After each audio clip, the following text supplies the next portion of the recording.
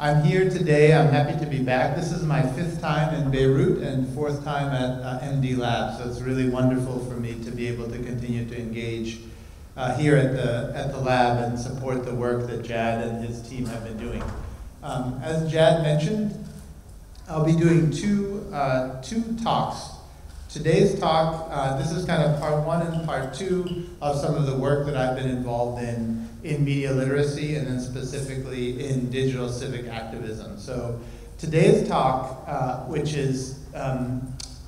I think might build or take a step back from some of the specific topics we've been discussing, notions of civic imagination and by any media necessary, and then other talks we've heard about political economy, and tomorrow when we hear about privacy.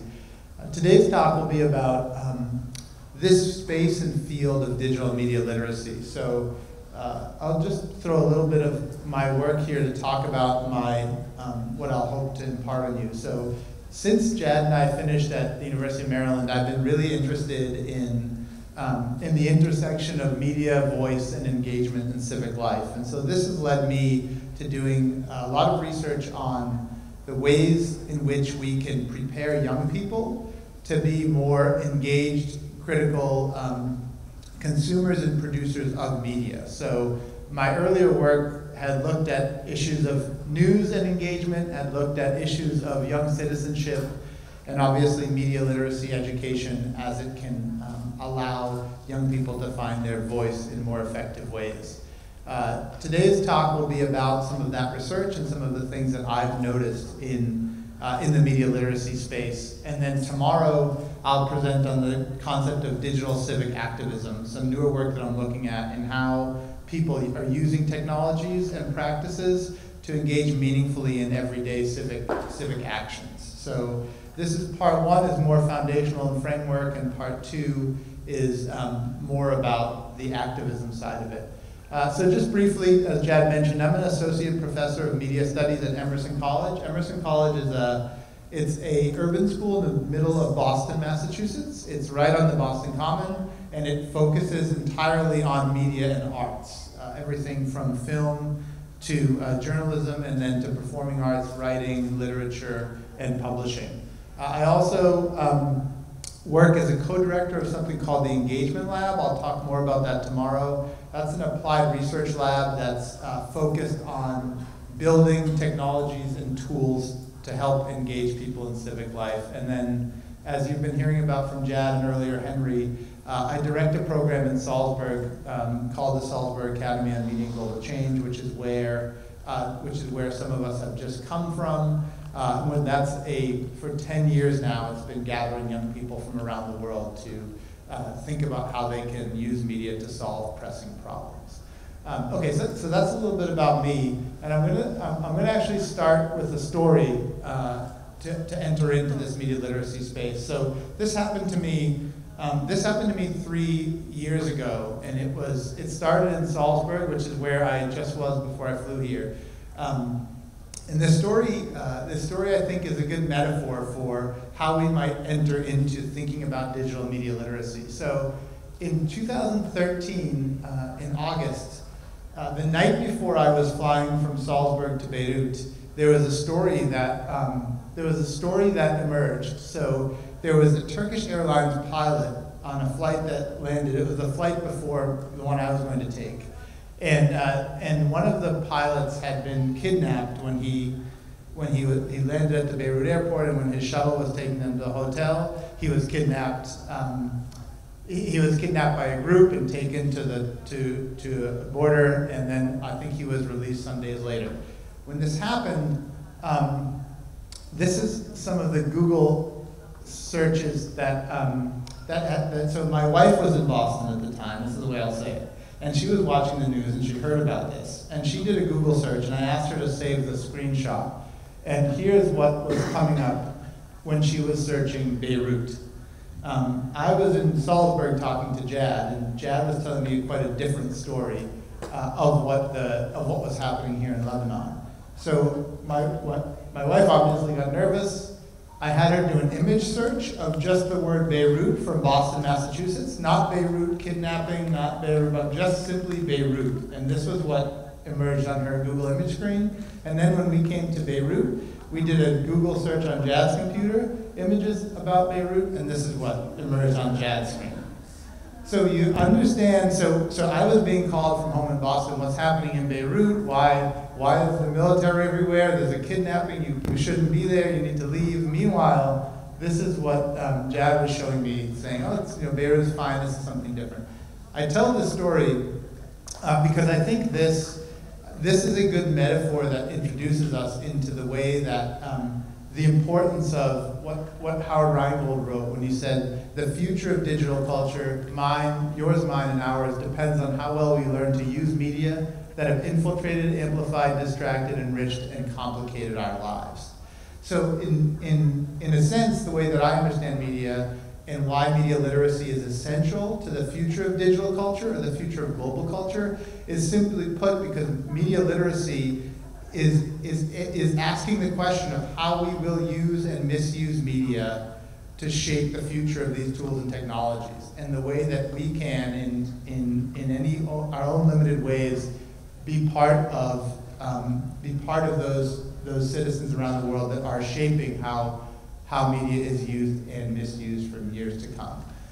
So I'm going to start by providing some foundations. My goal will be to provide a little bit of foundations of what's happening in digital culture today, and then to take us through how media literacy has approached the space, and then leave you with a few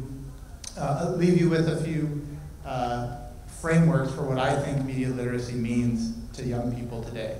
So here is what I see as the nexus of engagement, media and engagement in digital culture. And this was something that I outlined a few years ago now. And I was trying to get at the idea of this former distance between media and citizens. And I think there's still a distance, which is why you'll see many of the circles are not concentric. But there's been a collapse between media production and civic reception. So citizen audiences are less passive than they've used to be, and media is less top-down. And I think there's been three specific factors that I've identified that approach this. The first is mobility, the second is connectivity, and the third is spreadability. And I want to take you through each of these to try to talk through how this is changing the landscape, the relationship between how media functions and how citizens formerly consumed information and now I think more consume and then repurpose information.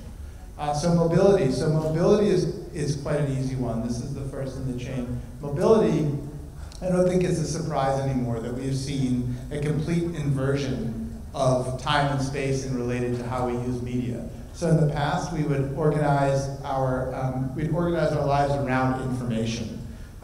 We'd have TV shows on at certain times. We've had papers published at certain times. That still happens, but I think more and more you see that we organize media around our lives. It fits neatly into the side of our phone, and it dictates how and where. It no longer dictates how and where we can use media to find information. So here's one example of this. The pictures are two different events, of course, but they show, these are both in the Vatican, and this is one picture of the Pope's funeral, and here's one of the Pope's inauguration. Obviously, they're different events, so they might warrant different responses, but I think you can see we have one early adopter up here who's using a flip phone, and here there's no hands that are not using a phone. So ubiquitous mobile technologies have embraced our lives. This is she's not circled because she's old.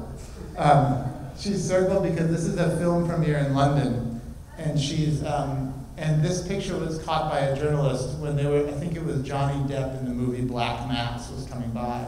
And the journalist had questioned whether anyone was actually seeing Johnny Depp or simply trying to obtain a reproduction of Johnny Depp in real time. So you see everyone else here is trying to grasp the moment, and then there's one woman here who is actually trying to be present in the moment.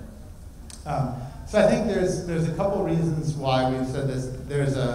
There's a scholar who I don't always agree with, but I think provides a useful frame for entry point, named Sherry Turkle, and she talks about this notion of tethering. And we conducted a study with young people in over 50 countries And the goal was for them to track everything they had been doing with mobile phones. And what we found was that the phone was not only the center of their physical lives, but it was at the center of their social lives, their information and communication mechanisms.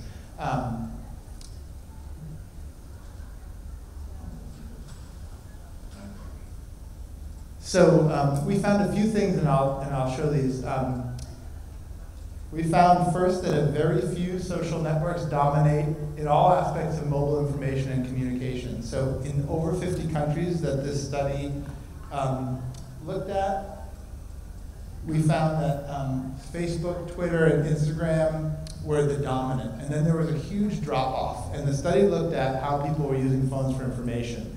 And then there was a large drop-off. And after that, it was weather and maps. And then after that, it was still even a larger drop-off. So these social technologies, when we think about mobility, these kind of mobile social networks have almost replaced, if not displaced, all other forms of information consumption. And again, this was in a younger demographic, so 18 to 25 years old, and it was from over 50 countries in the world.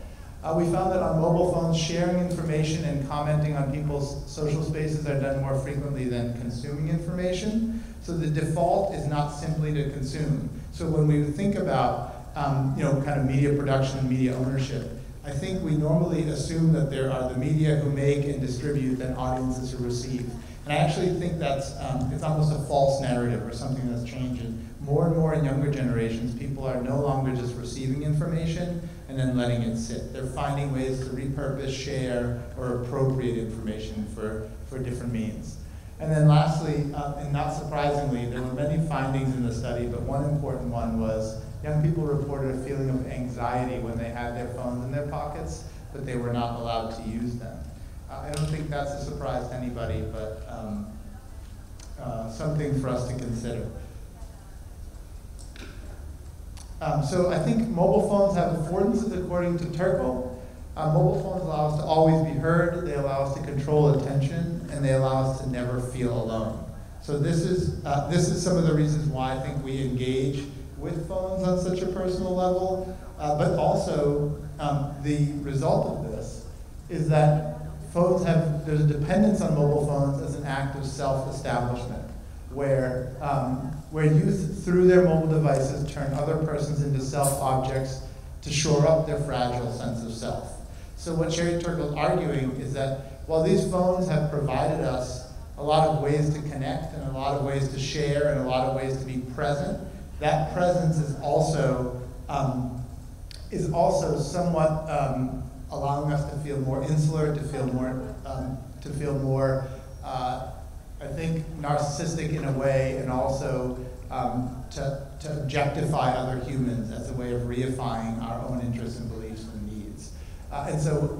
So she kind of has a protectionist mode to how she thinks, but it's an important one. So here's it's a popular video. It's a little brief. You might have seen this, but I'll just play a little bit of it to show you what she's arguing.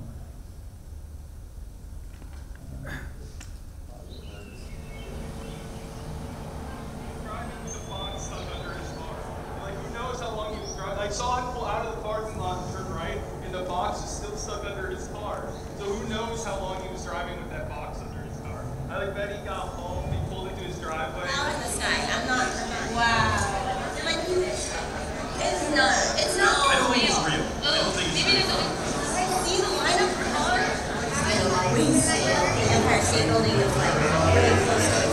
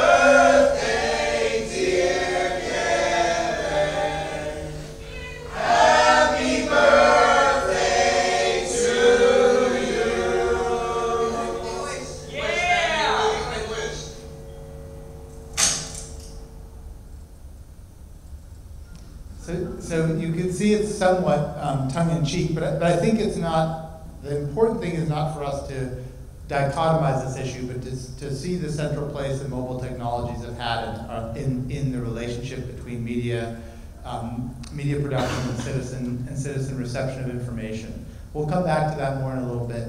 The second point, the second factor that I think has kind of collapsed the distance between media and citizens is this notion of connectivity. And Clay Shirky writes in his book, Cognitive Surplus, the logic of digital media, on the other hand, allows the people formerly known as the audience to create value for one another every day. So his argument, again, while quite long, actually shows the capacity these tools have to connect us. And I'll show you very quickly. This is I don't know if you've seen this or Jad has shown this before here, but this actually looks at every second on the internet how much content is being shared and produced. So this is the platform Reddit. So every second, if you look at this number here, that's how many Reddit's votes have been cast. If we look at Instagram photos, every second we're at over 1 million more since you've been here. So how much of this production actually happens? This is Tumblr, a popular blogging platform. Here is Skype calls made. This is tweets. This is Dropbox files. And this is all in 1 second, the amount of Dropbox files. Here's Google searches. This is a fun one. In 1 second, the platform conducts this many searches. And then here's the more popular one. So this is YouTube. In 1 second, this is how many people will be searching YouTube at any given time. And then obviously Facebook, there's an important quote at the bottom that I'll get to, but I think the important idea here is that we have now embedded ourselves completely in these social tools. And what we're doing on those tools is important, almost as important as we think about how we're being taught about how to use these tools. In the end of the day, they said that 10 years ago, Skype, none of these tools didn't exist. And 20 years ago, there were only 100 websites total. So this notion of connectivity, is an important one.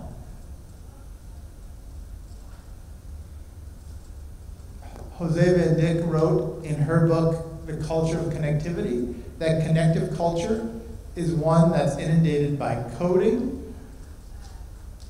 mean that there's a lot of design that goes into this connective culture, that these tools are driven by a need to design for engagement. It derives from a pressure from peers and technologies to expand through competition and gain power through strategic alliances. So when we think about why we connect and why we use these tools, she argues that we have to think about this culture of competition that is put upon us. So to be the most present in our social networks, to have a voice, to be expressive in how we think about these technologies, but also in the designers of the technologies themselves. When Facebook designs and when YouTube designs, they want there to be open engagement, but they're also designing for you to engage continuously. And this is almost forcing us to connect. I'll talk a little bit more about that soon. And then lastly, it evolves by resetting of boundaries between private, public, and corporate domains. So what we think about, I know Moses talked about this a little bit, but what we think about as big media and little media and alternative media, as Henry mentioned, changes in a connective culture. We can see the world connected through density maps. It's not all connected, most of it is, but there are still large parts of the world that continue to be black. Facebook connections is the same way. It reifies this kind of notion that we're connecting, but we're not completely connecting. We do have the potential here, though, to spread information at a scale rarely seen in the past. Out of this connectivity emerges this concept of network publics. This is something that Dana Boyd wrote about a few years ago, and she wrote that network publics are the space constructed through these technologies and the community that emerges as a result of the intersection of people, technology, and practice. And so I want us to think about this notion of connectivity, because when we understand the structure of connectivity, we see these technologies and designs being facilitating us connecting more. But what Dana Boyd is arguing is that it's simply another space for young people to go to, and it's what they do in there and how they imagine their sense of place and authenticity that will really define the value of the network itself. And then the third proposition I want to put forward is this concept of spreadability, and this is something that Henry Jenkins has written about with a few of his colleagues, and he calls it creating value and meaning in a network culture.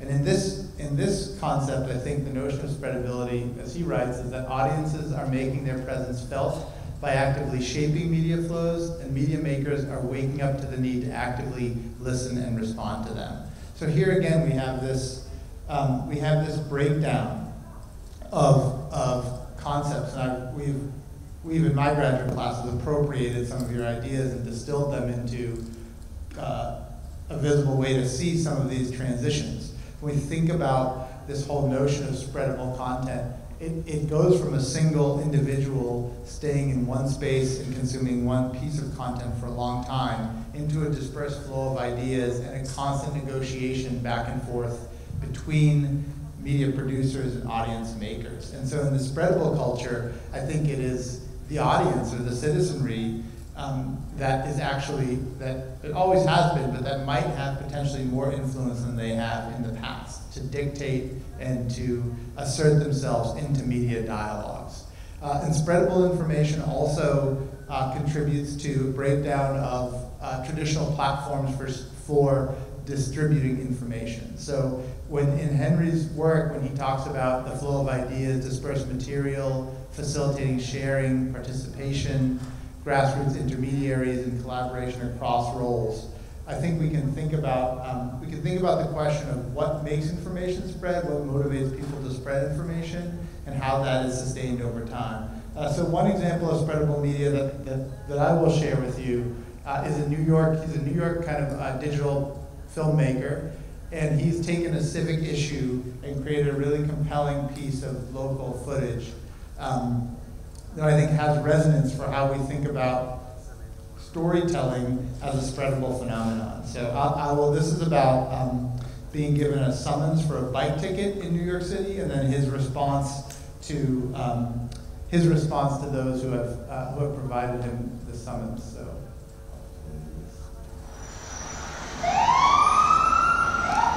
I think it's important to recognize the style of the film, and also the way that it scales into the mass media at a certain point. I'm getting a ticket for riding my bike not in the bike lane. Kids, this is what's going on. I'm doing the world a favor riding my bike. It's pouring rain out here. Yeah, look at this. Look at these assholes. Look at this guy. Double parked right here in a best lane. You're not giving him a ticket. What's the fine? You're a bicyclist, and it's anywhere from $10 up to $130, depending on the record. But it's a bicycle summons. The bicycle summons are not riding the bicycle. You know,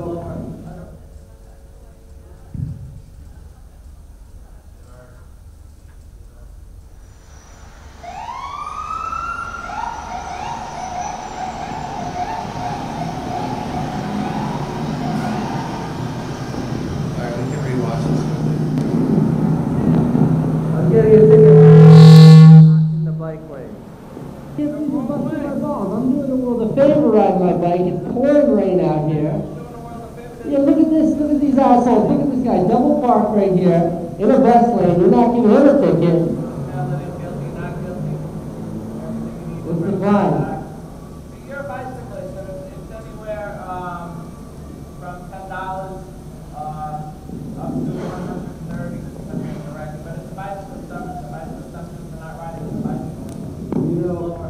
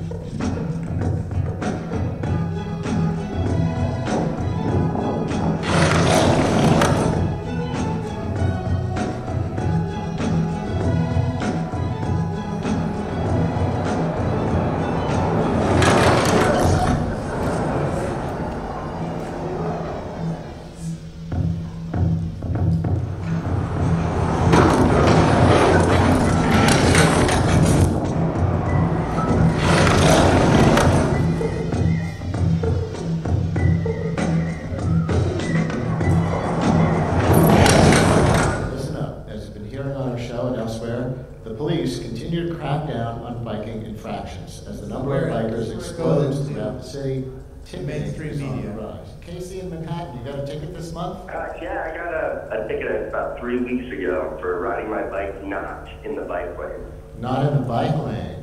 Alex is holding up a sign that says, you could have just said it. Oh, okay. The sign says, not illegal. Yeah. I wish I'd known that before I paid the $50 ticket. Well, so.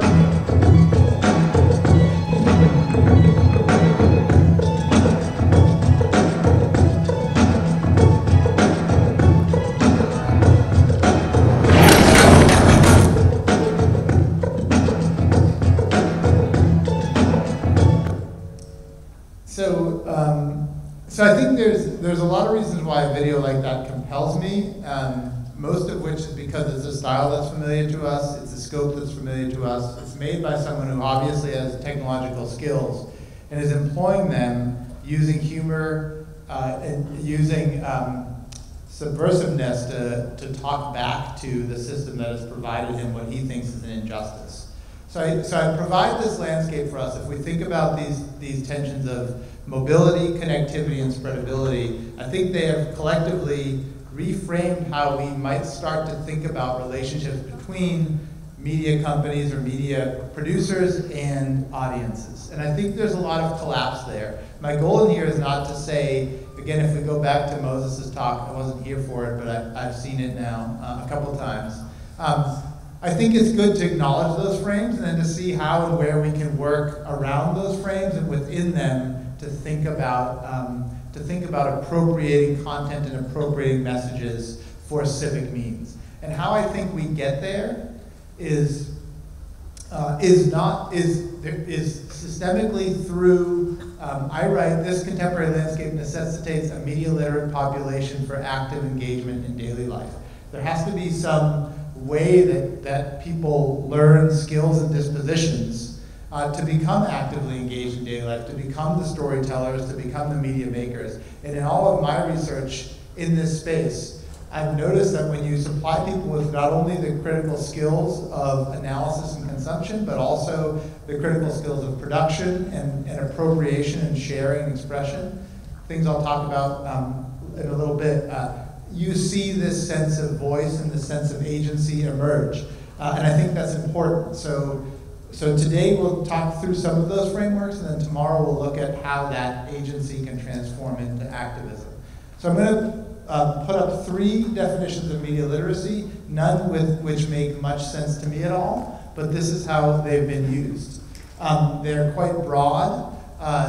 They talk about abilities to access, analyze, and evaluate, communicate, access, and analyze, evaluate, create, and act, and access, analyze, evaluate, and produce. These are, I think these are formulations of how we can approach a broad field. They don't say much without their application. So they're simply saying that there are a set of competencies and abilities that we need to be able to critically engage with media in all its forms. I'm interested in where how this has taken place in our society. And David Buckingham said a little bit over a decade ago now that the media, it's often argued, have taken the place of the family, the church, and the school as the major socializing influence in contemporary society. Perhaps not groundbreaking in any way, but reifying for us to think about as a socializing influence. So this is replacing some of our traditional institutions, and if not replacing them, infiltrating them to the sense that our schools have largely become mediated. The way that we communicate in schools, notions of church are somewhat more complicated, but definitely at home in the family that these technologies have actually become major socializing forces of how we learn to communicate and be part of others. So a little bit of context for how media literacy emerged. It emerged as a dichotomy between the notions of protectionism and empowerment. And I heard someone in the audience ask Henry a question about protecting us from what the media is doing. And there's 2 sets of scholarship that have emerged in this space, both of them equally valuable to how we think about preparing next generations for active life of engagement with media. So the first is protectionism. And in this field, we see media literacy as a cognitive defense against overt and disturbing forms of sensationalism and propaganda pouring out of rapidly growing culture industries. So this was kind of made famous by, well, there's a whole line of scholars in this field. Neil Postman's one of them, in Amusing Ourselves to Death, who said that mass media and television will erode the ability for citizens to have meaningful dialogue or engage in meaningful consumption of information. If left to their own dictates, they will just consume things like entertainment TV and reality TV. And so media literacy needs to be a way that we can protect our young people from the media's influence and impact on them. This still plays a great role in how we should approach media, but it has less relevance as to be the entire picture of media literacy. Of course, we need to teach and share with young people the ways that media try to persuade or influence or dictate. But what this does also presume is that there's a single media with a dominant ideology and a dominant message distribution function, and audiences that are passive and that might be wins to the manipulation of these media systems. The other side of this coin is the empowerment framework, and this is taken from some work that Henry has been doing over the last decade or so, and it comes from a longer lineage in cultural studies where we think about the various cultural, social, and human influences, and we embrace the complexity in the relationship between media and audiences, and we use that to say, actually, there's a whole range of ways that we engage with media, and that we use media, and that media use us, and it's these complexities that we should embrace, and the way that we are empowered is by having our voice situated, whether it's in the middle of these or on the fringes, that we need to teach people how to become storytellers, teach people how to use media for their own ends, and that we can empower active citizenry through doing this. And so I think if we look at this as emerging between these, here's one way that one scholar has articulated this. We think about media public health, media reform, online safety as ways that we're protecting young people. So with public health, we want to protect them from unhealthy messages. We want to protect them from online bullying. But in the empowerment camp, we want to really teach them about youth production and about digital media learning and about how to create news for yourself. So this industry, as the media literacy field, it can be seen in a big tent where you have these two modes of approaching it. I think those are both valuable and they both play an interesting role. In my work, I've seen that there's a disconnect that still exists between protectionist and empowerment approaches to media literacy. And it's something that I've been working hard to reframe or think about in my work. And that is that if we should not only assume that critical engagement with media equals critical engagement with society. And that's both in theory and in practice. And that if we teach people how to better analyze or produce or create information, that they'll automatically then be prepared to contribute meaningful in society. That's often anecdotal, and it's often something that we simply assume is an outcome of being taught how the media works. So if we're showing how they work and how they function, or media, not the media, and also how we can use these tools. In no way should that necessarily be assumed then that we will use these tools to engage more with society. And in fact, we've found the opposite, and there's been a host of studies, and sorry for the text here, but I'll just talk through a few of them, that have actually pushed back on this assumption that if we're savvy media users, that we'll be more engaged. So there's been a host of research in the last 5 or so years that's showing that young people have difficulty negotiating the wide range of information made available via digital tools. And a few studies I'll highlight here. One says that they lack the critical awareness to differentiate quality and intent across a myriad of converged platforms. They often are prone to overconfidence about their ability to critically navigate the web. So these are dispositions we see by continually propping up this notion of a digital native or born digital. Overconfidence in news consumption breeds cynicism towards media outlets. which is a study that I completed a few years ago, which actually showed that if you taught people how to more critically analyze the news and more critically evaluate news, that when you talk to them, it almost gave them a ticket to be cynical, or gave them a ticket to kind of shut it off. If you didn't connect it to why that was important or what they could do, they often just became less trustful of news. I think that's valuable. I think we do want to breed some skepticism towards news, but it has to be driven into some other form of production, or else it simply sits as a skepticism. And then the immediacy of the web leads to uncritical consumption and immediate pleasure over diverse and critical information choices. I think we've all fallen victim to this, and it's not necessarily a problem, but I think we should question the role of technologies in how they actually how we can learn about media and how that connects to society. So I'll say this disconnect is perpetuated by the influence of digital culture on traditional approaches to media literacy. So in media literacy work, which is what you're doing here, we've always seen it as a more traditional approach of this, again, this set of abilities. And I think in digital culture, we need to rethink this set of abilities. And I have a few examples of how digital culture is pushing back on media literacy. The first is this notion of performance. So when we think about our own situated space online, we can often think in critical terms, but the way that we behave and act is somewhat not always in line with that. And so here's one short video. It's kind of tongue-in-cheek, but it shows you how performative our online identities can be.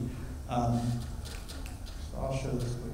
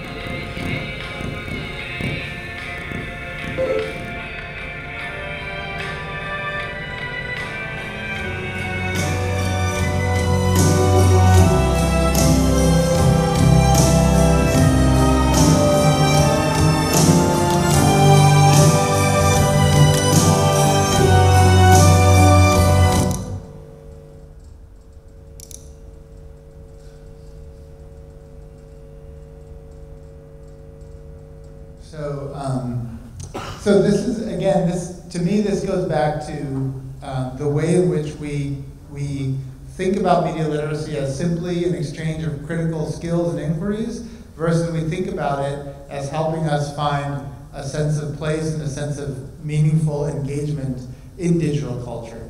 Dana Boyd wrote again that young people grapple with managing their identity under the spotlight of a media ecosystem designed to publicize every fad, moral panic, and new hyped technology.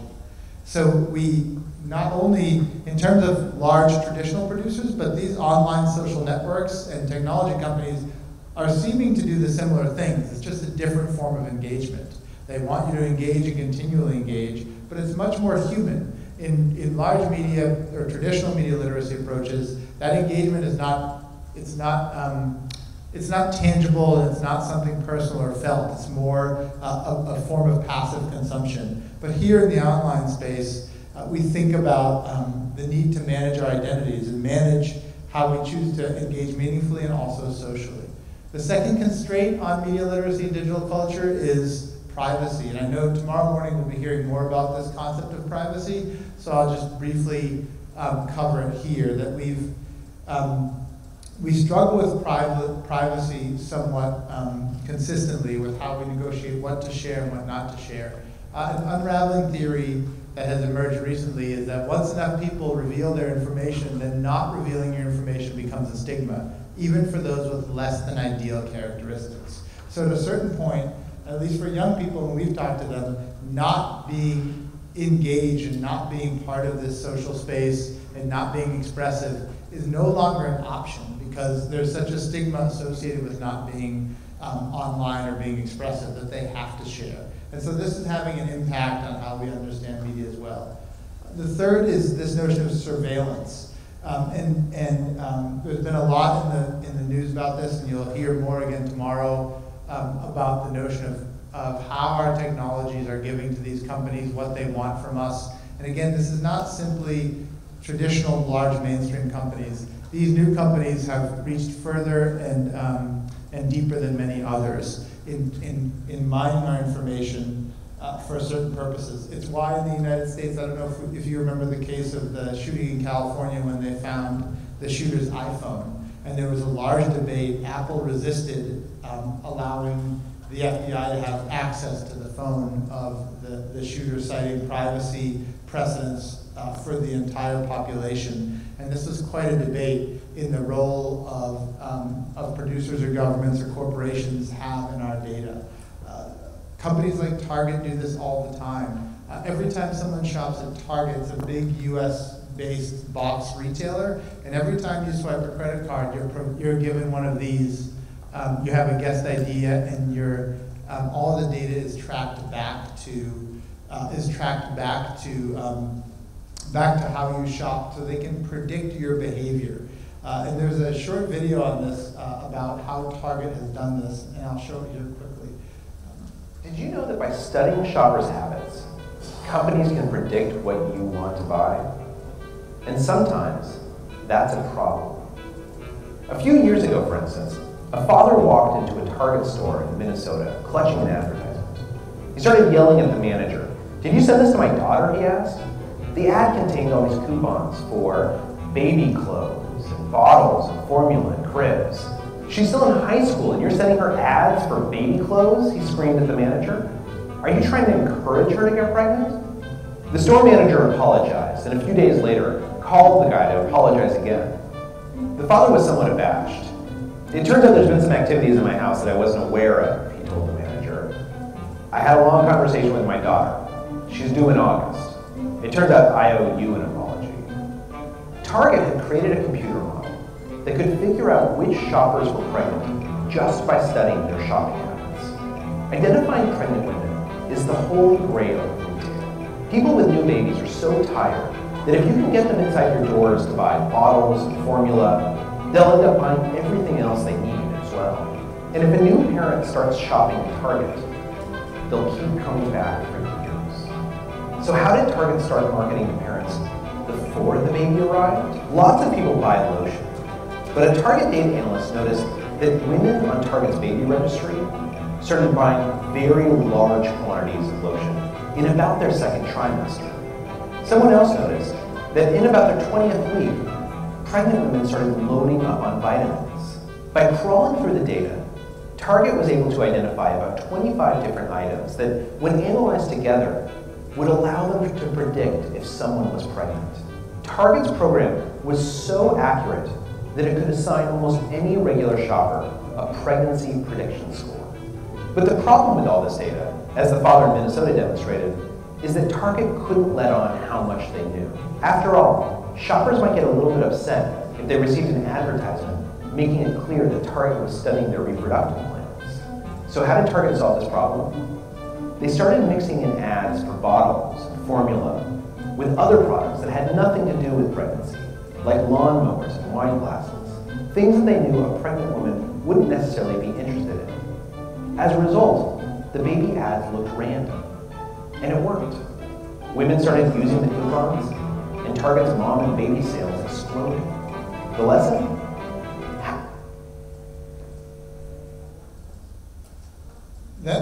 So this is I'm always really interested in the I'm always really interested in this example because it helps us think about the way that data is actually influencing us before we even know it is, and the way that we can be surveilled. So we don't have that option to buy in or buy out. We're being tracked. 85% accuracy on the trimester of a woman's pregnancy who shops regularly at Target is amazing. So then predictive advertising happens.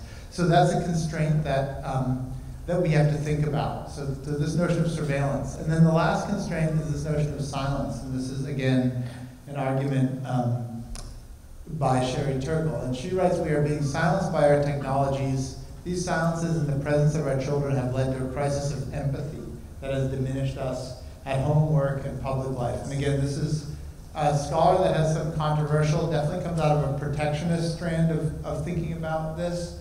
But she says, without conversation, studies show that we are less empathetic, less concerned, less creative, and less fulfilled.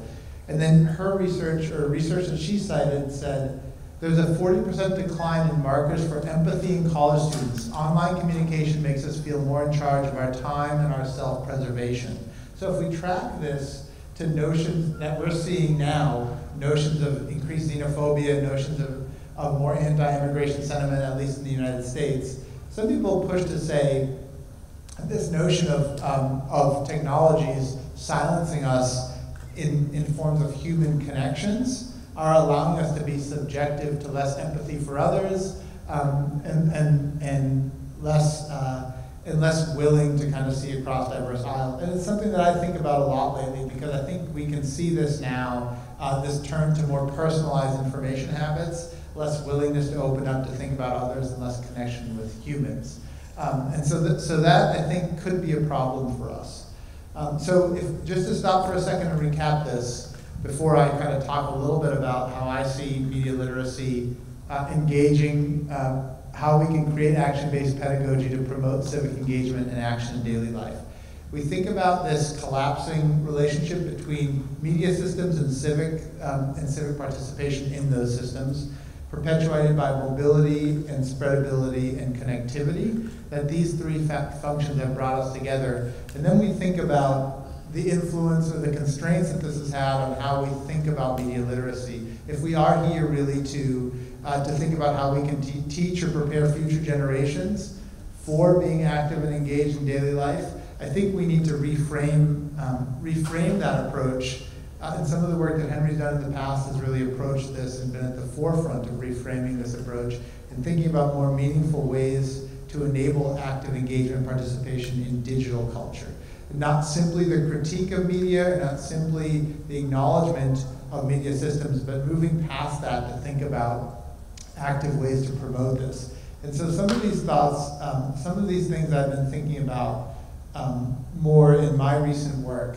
In that book that I mentioned, I was thinking about this notion of civic agency, much like was discussed, much like Henry mentioned earlier. And when I thought of civic agency, out of my research, I realized that there was that debate that wasn't tying in the ability to critique media.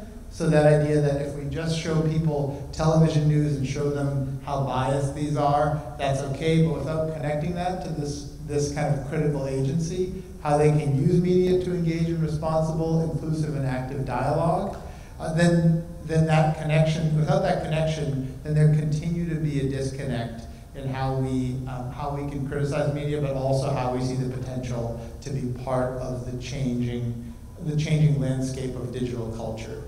And so, of course, this is, when I think about use and production and engagement, just to go back to Reingold, I don't necessarily think about it in terms of there needing to be a large, that you need to become an active blogger or become an activist or start spreading political content or social content. That engagement and use can be on a spectrum. It can be quite quite minor at first. It can scale up after some time. But I do think it's important for us to understand that how we use the new media actually defines how that media will end up being used and misused for decades to come. So I think that really is, I think that's really where I want to situate the work that we think about here at MD Lab and the work that you think about in your teaching and your practice as well. Ethan Zuckerman wrote in Rewire that if we want to maximize the benefits and minimize the harms of connection, we have to take responsibility for shaping the tools we use to encounter the world. So we have to take that responsibility. And I think media literacy is the way that we do that, is the way that we start to take that responsibility and use that for our own goods, for our own aims and purposes. And I want to impart 3 ways that this happens that I put forward in my book, and I'll share these with us, and then I'll stop after these. And I think there's a continuum here that starts with the notion of voice, moves into agency, and then scales towards power.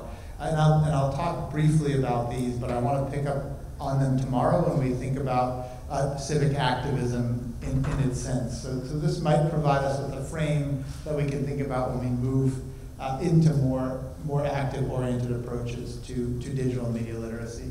So I think the notion of voice is where I started. Voice promotes expression as a necessary dictate for inclusive and diverse media ecosystems and the development of perspective and discovery through storytelling.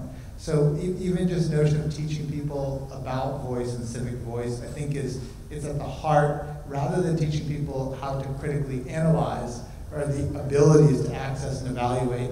Notion of voice, I think, allows people to become more critical in the first place. If they think about how to have their own voice and how that voice evolves and how their expression matters, I think from there, notions of critique and critical inquiry become much more natural in the context of what people are trying to say and the stories they're trying to tell. Rather than starting from a removed sense of let's analyze that news clip or let's analyze this film. I think those do justice, but when you remove yourself from the media equation, it becomes much easier not to connect your personal sense of voice to what you're trying to deconstruct or critically analyze. So I think it's really important that we start notions with voice.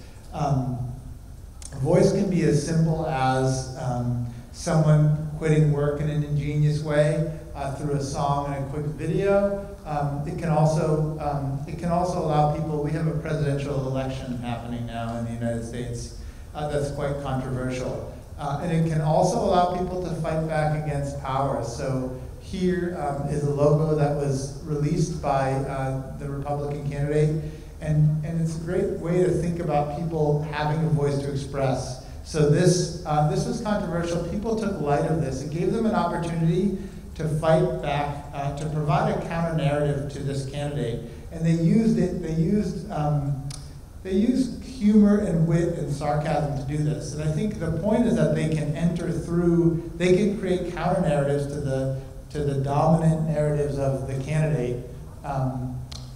Through humor, but it allows them to provide a voice of dissent that isn't simply screaming back at someone who's screaming, and I think that's really valuable. So in this logo, there was, they were talking about the inappropriateness of the T and the P there, and how are we supposed to explain the new Trump logo to our children?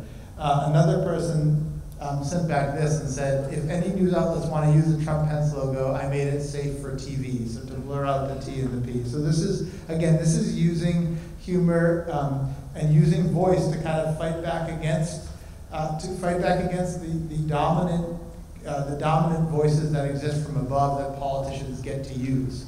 So we can scream back at them, or we can find other ways to subversively counteract their messages. Research that I just finished doing on civic media and migration, a large project with an organization in Germany, we found out that in this one, that voice really mattered. That for migrants and refugees and receiving communities, you could provide all the data that you wanted about their plight, about their journey, about the communities they were going to. None of that really drove meaningful engagement with them. What mattered was their voices and the voices of the receiving communities. And the more that they could come into contact, not surprisingly, the more they saw each other on a human level and were able to engage and embrace on commonalities. The more removed they were, the more media focused on removed storytelling around data, the less meaningful those stories were to them. So I know we have some students in from Salzburg that are here today. We really focused on this notion of the story, the human aspect of storytelling, to try to reimagine connections through voice, through this notion of voice. I think that's kind of at the heart of what we're trying to get to, here. The second part after voice is this notion of agency. Henry talked a little bit about this earlier. I think agency promotes the critique and creation of media in support of diversity, inclusion, and tolerance. And so I'll just talk a little bit about agency as it's applied to the civic space here. It involves the capacities of citizens to work collaboratively across differences, to address common challenges, solve problems, and create common ground. And it requires a set of skills, knowledges, and predispositions. And thirdly, it involves questions of institutional design, particularly how to constitute groups and institutions for sustainable collective action.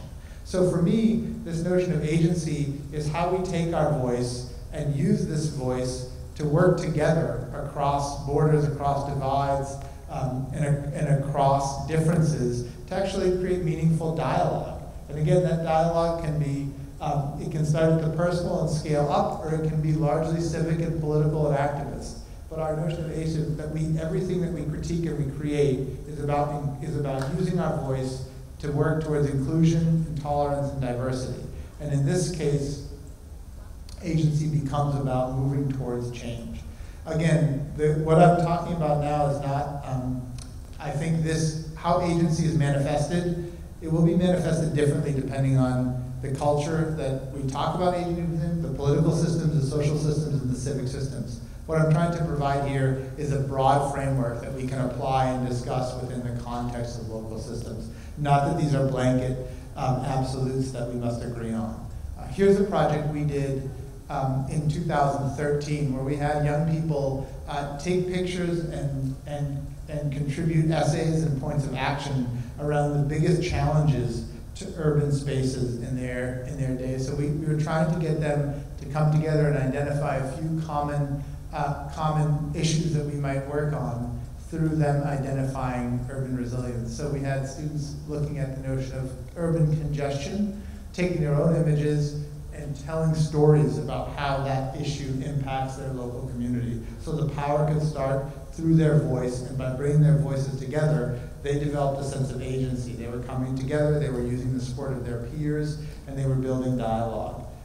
We heard a notion about drugs. This is a problem that is quite rampant, I think, in many places, particularly in the US, in the United States, but also found ground with one student in Kenya who talked about drugs in their part of the world. Again, dump sites, trash, urban problems. I know I was here last year, right at the beginning of the protests against the trash, which turned out to be much more than that in Beirut, but that was another place where common ground was delivered. Flooding and climate change sustainability was another way that they talked about this. Homelessness was another one, and poverty was the final one. That we have this notion of voice, and that voice can become agency when we bring our stories together and try to find shared power within those stories.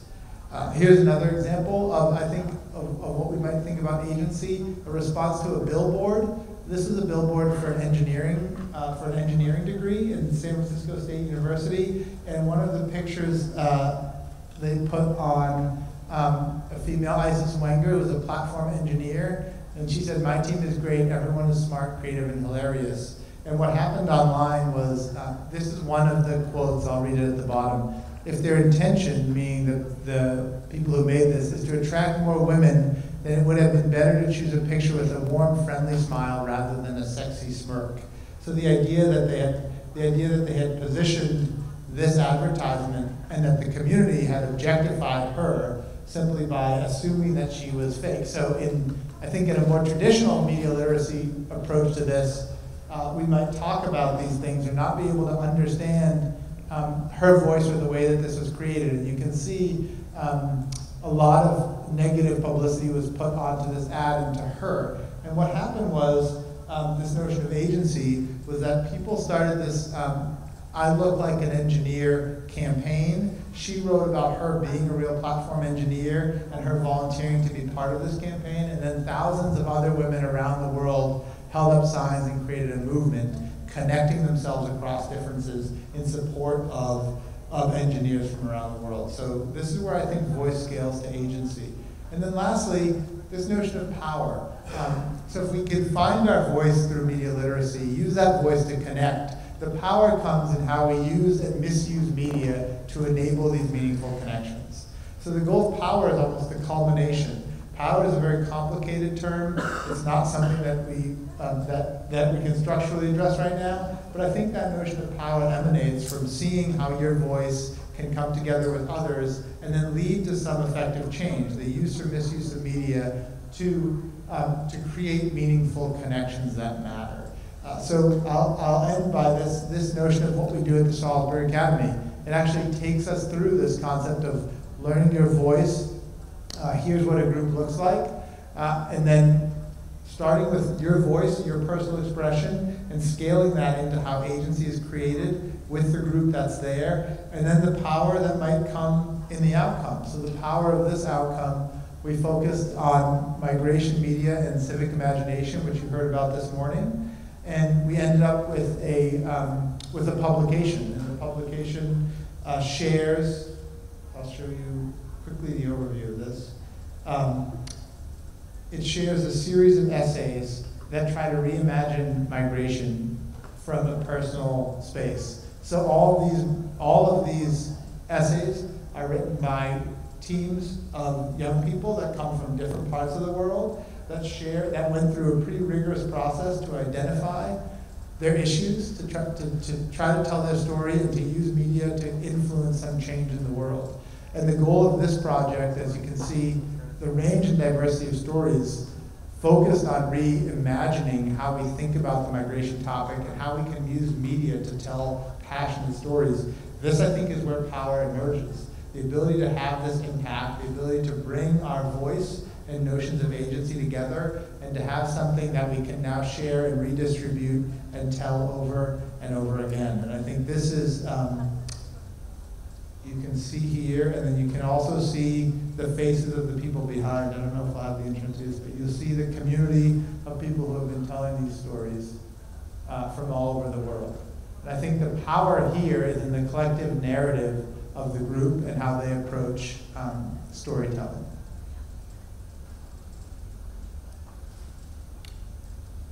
So I think where this all leads us for your work here and some of what you've heard already and some of what I want to impart is how we harness the potential of platforms and technologies to engage meaningfully in civic life dictates the collective value of their efforts. So I think the goal is for us to think about media literacy again as more than simply a critiquing of the media, more than simply an approach to the role of media and how we think about media influencing us, but almost how we think about ourselves influencing media, how we think about the personal space of the human in the media equation and the role of citizens in actually reforming and telling different stories. So media literacy can have this potential and digital literacy to do that, but I think we kind of need to see beyond traditional approaches to critique and use the tools that you're learning here and use the knowledge that you're gaining here and trying to find some way that can enable this connection between voice, agency, and power. So tomorrow I'll be picking up on this in the form of digital civic activism in the morning, but I hope this was useful in setting some of the objectives for you today. So, thank you.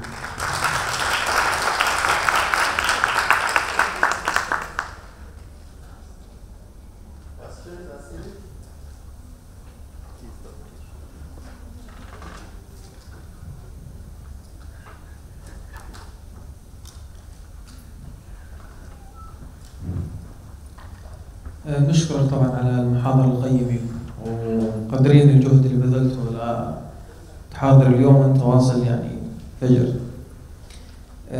بخصوص الأطفال أثناء المحاضرة بتعمل وسائل الإعلام عادة على صنع صور نمطية وبعض مرات ذهنية لأي أمر بدها هي تكونه سواء عن مدينة أو عن أشخاص أو عن أي مؤسسات. وبتركز في أعمالها على الأطفال. الآن الأطفال بيكون عليهم في تنشئة اجتماعية. ذكرت أثناء المحاضرة أنه التنشئة الاجتماعية كل ما لها مع الوقت في ظل الانفتاح الإعلامي بتتراجع، يعني دور المؤسسات الدينية والتعليمية والأهل أقل ما يمكن، وممكن يكون صفر في يوم من الأيام. طب كيف بدنا نحمي الأطفال من هذا المحتوى الإعلامي اللي بتدور هذه المؤسسات الإعلامية بحيث يميزوا وما يصير في عندهم خلص صورة نمطية يصعب تغييرها في المستقبل؟ يعني اللي بيصنع هاي الصورة النمطية واللي ما بدها تتغير اللي هي وسائل الإعلام، والأطفال ما بيشاهدوا إلا بس وسائل الإعلام. Thank you for that question. It's a very important one. So I would say,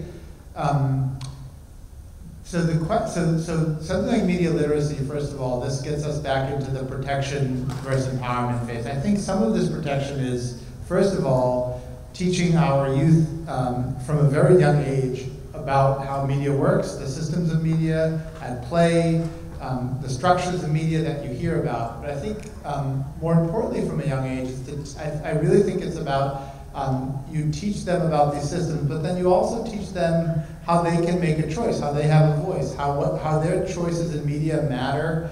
They matter to what media is told to their communities. So their choices have influence. So by protecting them, we can expose them to what the media do right and what the media do wrong. I think that's exactly right. But I think in a century of telling people what the media do right and the media do wrong hasn't changed anything that the media have done.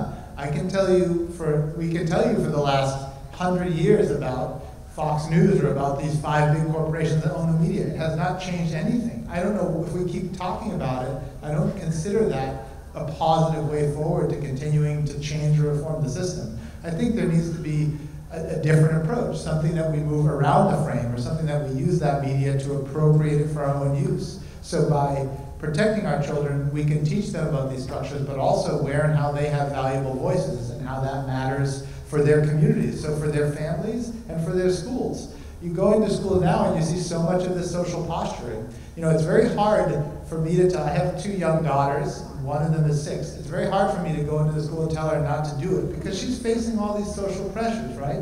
But you can teach her how to use these tools to have her own voice and how to engage meaningfully with them.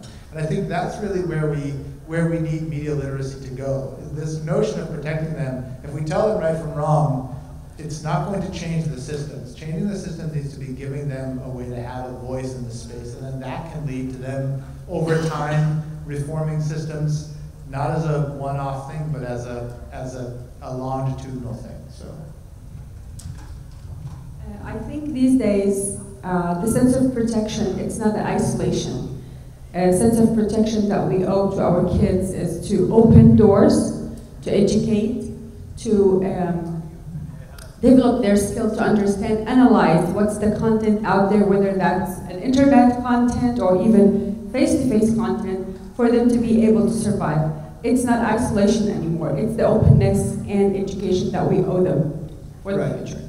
Right. Thank you for that. So I think that's right. So it's not isolation, but it's also this idea that it's almost this kind of issue of control and the fear that drives us into this space. So what I'm setting up today is just showing us some of the pressures that digital culture have placed on how we teach people about media and the way that young people especially learn about how media systems might influence them, but also how they play within them.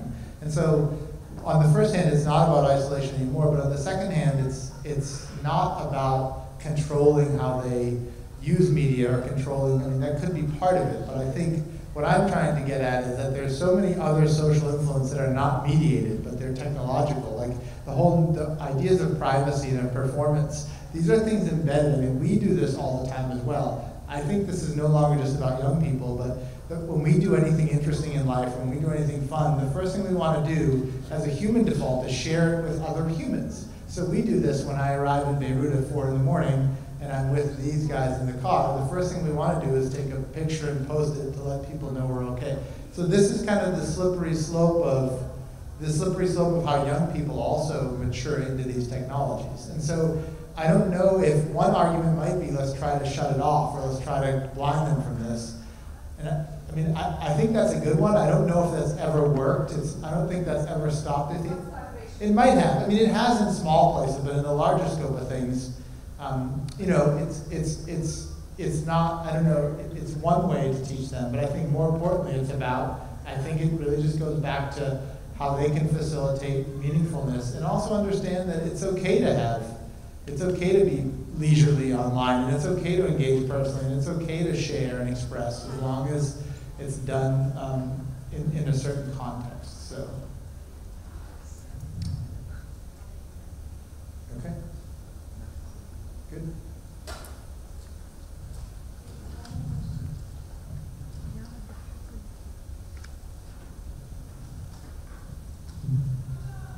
اليوم مع الانتشار اللي صار كتير واسع وفضلت يعني صار الانتشار عم بيكون المعلومة كتير بسرعة بسبب التطور التكنولوجي اللي نحن عم نعيشه، فقديش ممكن نحن نكون في توافق انه تكون الرؤية اللي بتكملها وسائل الإعلام أو الرؤية اللي بتقدمها وسائل الإعلام بتجي صحافة المواطن بتكملها، يعني يكون في تكامل بين الاثنين، يعني انه بجوز وسائل الإعلام تصير حدث معين هي بتنقله بطريقتها بنفس اللحظة، فقديش هذا يعني ممكن تجي صحافة المواطن تكمل هي الرؤية يكونوا متكاملين، يعني مو لدرجة انه التناقض يكون في بيناتهم، يعني قديش هذا ممكن يأثر بالتربية الإعلامية يعني تستمر سرعة الانتشار. Right, so if I understood the questions, what's the relationship between the citizen journalists and their responsiveness and the media organizations that are still functioning from the top down? So how they come together. Yeah, so this is a great question, and this is a question, this is quite a large struggle, I think, because in one sense, these platforms are evolving and their use are evolving far quicker than institutions have been able to respond, particularly in the journalism and news fields, and definitely in the nonprofit and the non-governmental fields. We see a real struggle for these organizations to be responsive or to be adaptive to the ways that technology are influencing how our stories are told. So in one sense, I think that that citizen journalism has been leading the narrative in this space, that they've been doing a lot of the groundwork in gathering data and sharing information and building stories. And on the other hand, I think the role of the media organizations or the journalism organizations has been to try to make sense of it, has been to tell it with more depth and clarity than we might have in a citizen sense. So for example, in 2013, there was a Boston Marathon bombings that were in downtown Boston, and that was like 2 blocks from my university where we were, and the response on the response online was it was very fast, it was very robust, there weren't a lot of details, and so there was a lot of misinformation being spread, there was a lot of hearsay, but there was also a lot of really good storytelling and journalism being done, and the citizens were aiding the journalists in where to go and who to talk to. And I really think this is an issue where journalism organizations need to be more, I don't know how, they need to be more resourceful, and they need to kind of mandate that citizen journalism can be more influential to how they tell stories. And I think in some sense they are. So news literacy is a great way to think about training journalists to be more savvy in the sense that civic media works, and not simply to be traditional storytelling mechanisms that are top down, but to learn how to tell stories that are curated, that bring together various viewpoints in real time, and that bring multiple platforms and technologies. That's happening more and more now. I just don't think large media institutions have responded fast enough, and there's no pay model for this yet. So, yeah, so I hope that answers your question. Okay, well, thank you again for this, and enjoy lunch.